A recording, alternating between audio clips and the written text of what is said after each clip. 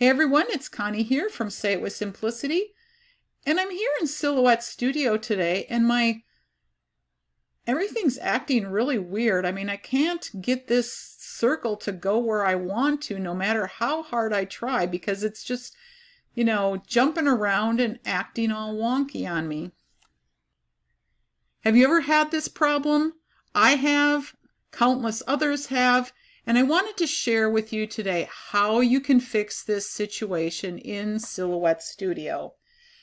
So in your page setup panel up here on the right hand side, you have some different options. You have your setup for your machine, your cutting mat, your media size. And if you click on the second tab in that setup panel, you have a couple of different options here. And actually there's more options, but we won't be talking about all of those today. But the reason that this is jumping all over the place is something called Snap to Grid. Now, if I go over here, I can do a couple of different things. I can show my grid, and I can uncheck that and have my grid not showing. But you can see that this is still jumping all over. But now, if I uncheck the Snap to Grid option, now my shape is moving freely. So if you're having trouble with that in Silhouette Studio, go to your page setup panel and uncheck that Snap to Grid option. And now my problem is solved. So let's look at one of the ways that you could use Snap to Grid in Silhouette Studio. I'm going to go over here and I'm going to take the rectangle drawing tool, and I'm going to click on that, and I'm going to draw a square in one of those grids, and I'm going to color this black. Now I have my grid set up at 1 inch by 1 inch, or 1 inch, and then divisions of 1 inch. And so I basically have 12 by 12 squares all the way around. Now this is certainly a design that you can resize, but I just wanted to show you how you could do this with those 1 inch squares. Now this is just a really simple pixel art that we're going to go ahead, and you can see that this square will snap to my grid lines depending on where I place them. And remember, when I draw it, I just go ahead and I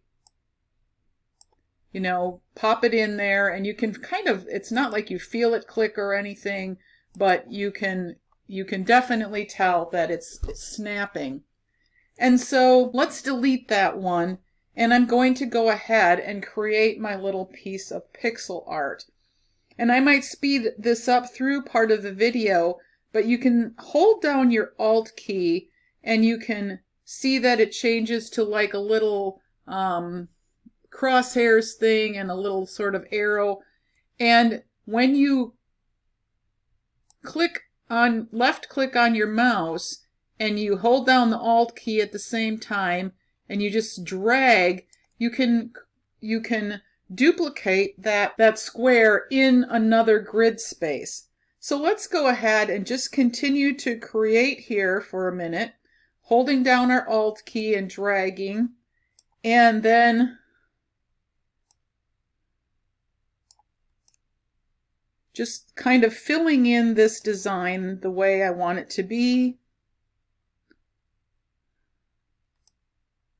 And now for this one, I want to make this a longer one, so it'll snap to the grid if I just lengthen it here. And then I can continue on creating the rest of my design.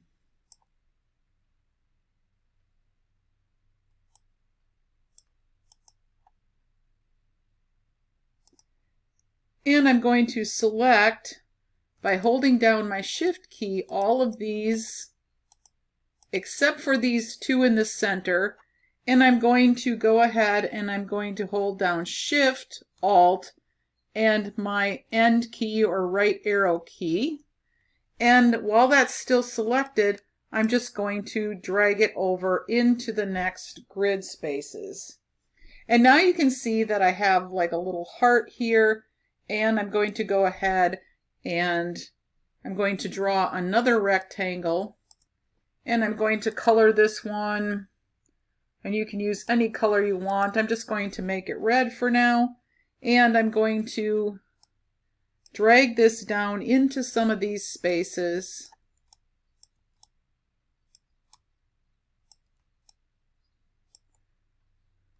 To do a little shading on my little pixel art. So let's go ahead and group this and turn off our snap to grid. And now I can move this around, resizing it. And you could save this, like say, as a PNG, and you could use it to create a sticker or, you know, maybe something that you want to place in a video. And so this is just one really fun way that you can use that snap to grid in Silhouette Studio. So let's say I wanted to create a dot pattern in Silhouette Studio. And let's check our snap to grid. And let's go ahead and take that circle again, or that ellipse tool, and let's go ahead and just draw a circle, and you can see that it snaps perfectly into that 1-inch grid, and I have a 1-inch circle. So if I wanted to continue on to make a pattern, I can hold down my Alt key, and when I hold down my Alt key, I believe that's Options on a Mac, you can drag with your mouse and you can fill in those dots. And here you can see I have 1 inch of spacing in between. And I can drag it again and you can see I have 1 inch of spacing in between. I could put it in every square if I want to, but that's not what I'm going to do. I'm just going to go ahead and go across and keep on making my dots. And now I can go ahead and I can add these into like every other row here.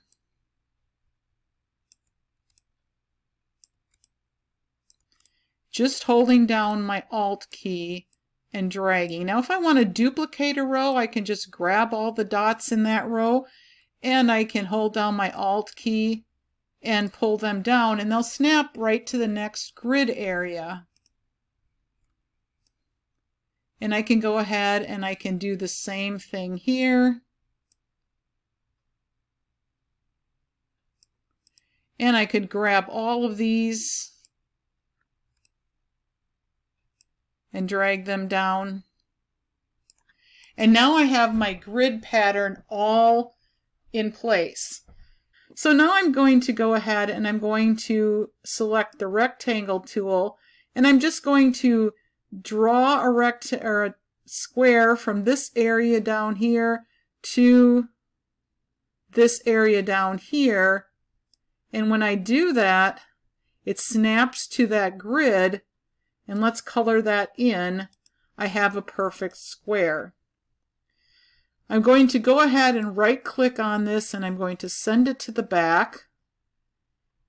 And I'm going to select all of this and I'm going to make a compound path. And now I have a stencil, let's uncheck our snap to grid, that I can cut out and use, like say on to stencil a sign or to stencil on a card. And I've created other patterns in a similar way using this technique. Things like buffalo plaids or gingham checks are made really easy this way. And then you can export them as, say, a PNG and bring them back into Silhouette Studio and use them on your projects. So another neat thing that you can do with your snap to grid is that down here in your spacing, you can add divisions to your grid. So here I have it already set for 1 inch and just one division, so I have the 12 inches here and the 12 inches here. But I can set as many divisions as I want, so 2 would give me like 1/2 inch squares, and 4 would give me 1/4 inch squares. And I can create the color grid lines that I want. So say I want my primary lines to be pink and my secondary lines to be gray. I can do that. And let's go ahead and zoom in here. And now if I draw a rectangle, I want to draw my rectangle like 4 1/4 inches. So you can see I have my 4 1/4 inches, and then I can drag it down to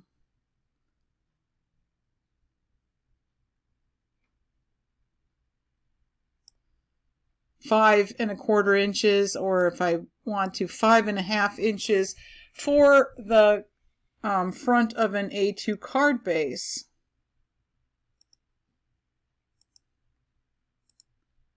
And this isn't the only way you can resize things.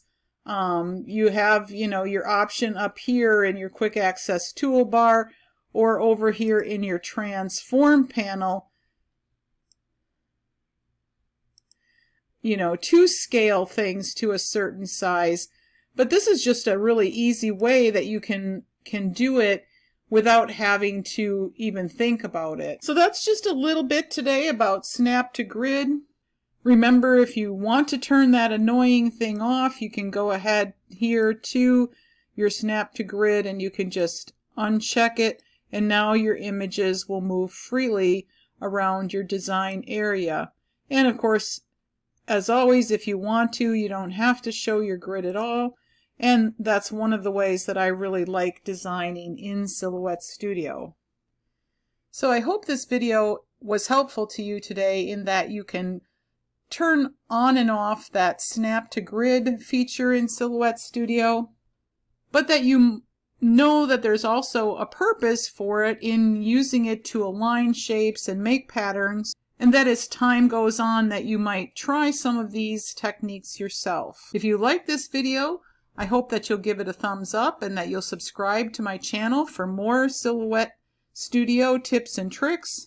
And I'll leave a link to my Say It With Simplicity crafting group down in the description box below, so that you can go there, and if you want to, you can ask questions, get feedback on your projects, and just share in our little community of crafters over there on Facebook. So I hope that you'll have a great day, and we'll see you again in the next video. Bye now.